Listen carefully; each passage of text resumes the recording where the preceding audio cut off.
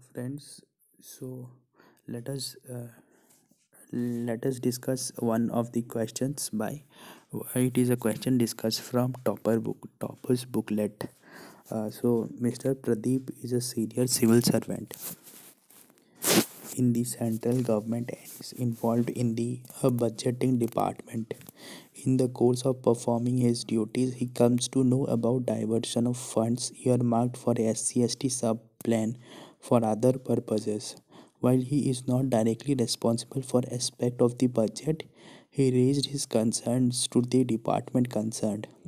He also learns that the minister responsible as well as senior most civil servants are aware of the practice and have given tacit approval for it.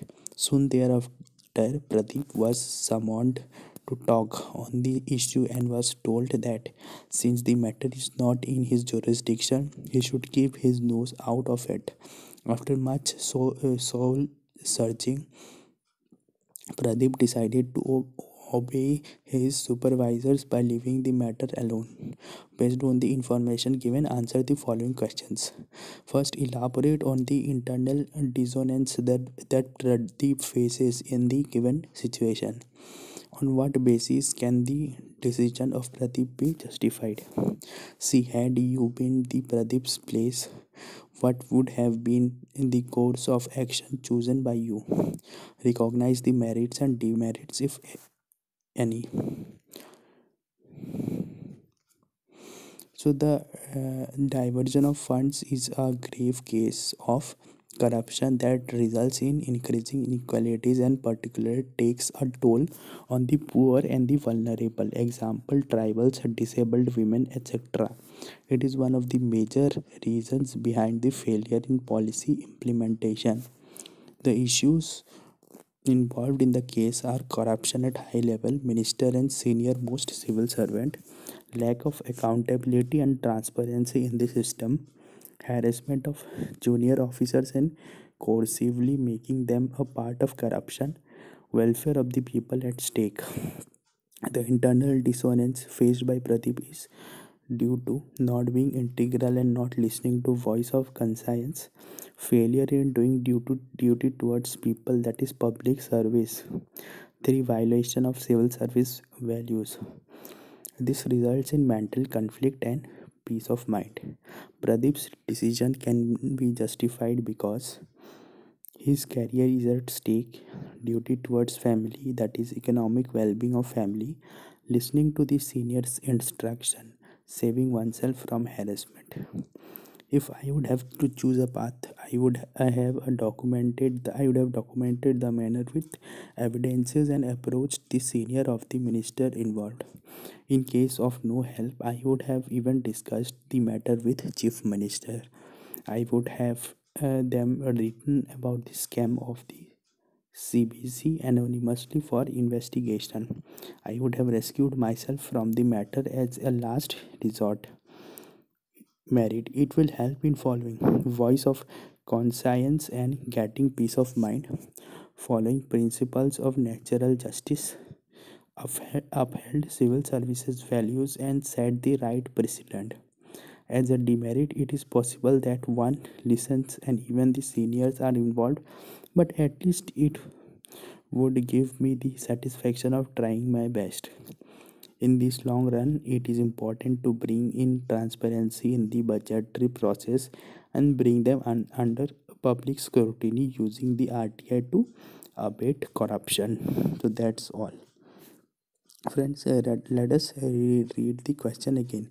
So Pradeep केंद्र सरकार में एक वरिष्ठ civil सेवक हैं और budget निर्माण विभाग से जुड़े हैं अपने कर्तव्यों के निष्पादन के दौरान उन्हें SC/ST उपयोजना के लिए निर्धारित फंड का अन्य प्रयोजनों के लिए प्रयोग करने डाइवर्जन के संबंध में पता चलता है, जबकि वो बजट से इस पहलू के लिए सीधे उत्तरदायी नहीं है, लेकिन वह संबंधित विभाग के समक्ष अपनी चिंताएं उठाते हैं। उन्हें यह भी पता चलता है कि उत्तरदायी मंत्री के साथ साथ वरिष्ठ सिविल सेवक इस प्रॉपर्टी के अवगत है और उन्हें इसके लिए मौन स्वीकृति दी हुई है।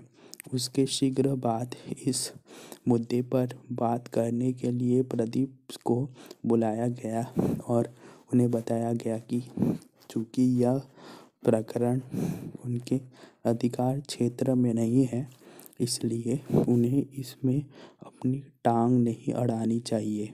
काफ़ी आत्मविश्लेषण के बाद प्रदीप ने इन प्रकरण को छोड़ अपनी पर्यवेक्षकों के आदेश के पालन करने का निर्णय लिया। दी गई जानकारी के आधार पर निम्नलिखित प्रश्नों का उत्तर दीजिए। दी गई स्थिति में प्रदीप द्वारा सामना किए जाने वाले आंतरिक असंगति विरोधाभास का सविस्तार वर्णन कीजिए। किस आधार पर प्रदीप का निर्णय उचित ठहराया जा सकता है? यदि आप प्रदीप के स्थान पर होते, उनके द्वारा चुनी जाने वाली कार्यवाही क्या होती? गुणों अवगुणों की पहचान कीजिए यदि कोई हो। बता रहा है कि नॉर्मली श्री प्रदीप केंद्र सरकार। Pradeep is a employ of, एक वरिष्ठ सिविल सेवक है, is a civil servant from central government. ठीक है दोस्तों। और बजट निर्माण विभाग में he is associated with the budget department. अपने कर्तव्यों के निष्पादन के दौरान during his tenure of duty SC/ST उपयोजना में के लिए निर्धारित फंड का अन्य प्रयोजनों के लिए प्रयोग करने का संबंध के बारे में पता चलता है। He learns to about the funds of the various funds that is mention. जबकि वो बजट के इस पहलू के लिए सीधे उत्तरदायी नहीं है, लेकिन वो संबंधित विभाग के समक्ष अपनी चिंताएं उठाते हैं। But he is a gentle human being, so he tries to put the issue in perspective. उन्हें यह भी पता चलता है कि उत्तरदायी मंत्री के साथ साथ वरिष्ठतम सिविल सेवक इस प्रॉपर्टी से अवगत है। The highest civil servant is also he is also associated with him, और उन्हें इसके लिए मौन स्वीकृति दी हुई है। एंड इट इज लाइक कि he cannot interfere in such a matter because the senior most because if he interferes in such, he would be disrespecting the person. इसके शीघ्र बाद इस मुद्दे पर बात करने के लिए प्रदीप को बुलाया गया और Pradeep is now called for discussion and उन्हें बताया गया कि चूँकि यह कार्यक्रम उनके अधिकार क्षेत्र में नहीं है, इसलिए उन्हें इसमें अपनी टांग नहीं अड़ानी चाहिए। He should not interfere in the duties. काफ़ी आत्मविश्लेषण के बाद after lot of conflict Pradeep ने इस प्रकरण को छोड़ अपने पर्यवेक्षकों का आदेश पालन करने के लिए निर्णय लिया। Now he is thinking about what should he execute now. दिए गए जानकारी के आधार पर निम्नलिखित प्रश्नों का उत्तर दीजिए। दी गई स्थिति में प्रदीप द्वारा सामना लिए जाने वाले आंतरिक असंगति what would be going through his mind, you need to tell का सविस्तार वर्णन कीजिए। किस आधार पर प्रदीप का नियंत्रण उचित ठहराया जा सकता है? यदि आप प्रदीप के स्थान पर होते, आपके द्वारा चुनी जाने वाली कार्यवाही क्या क्या होती? गुण अवगुण की पहचान कीजिए। You need to tell. Okay, thank you.